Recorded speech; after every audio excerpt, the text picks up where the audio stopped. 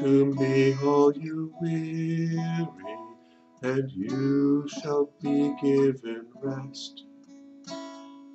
Peace that passes all knowledge is yours if you follow me. I go back to my Father, but you won't be left alone. The Comforter from my Father will tell you all you should know.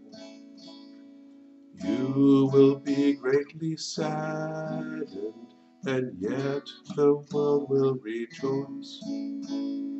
Morning will turn to gladness when you again hear my voice.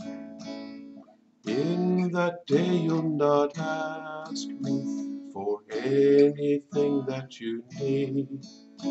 In my name ask of my Father, and he'll make your joy complete.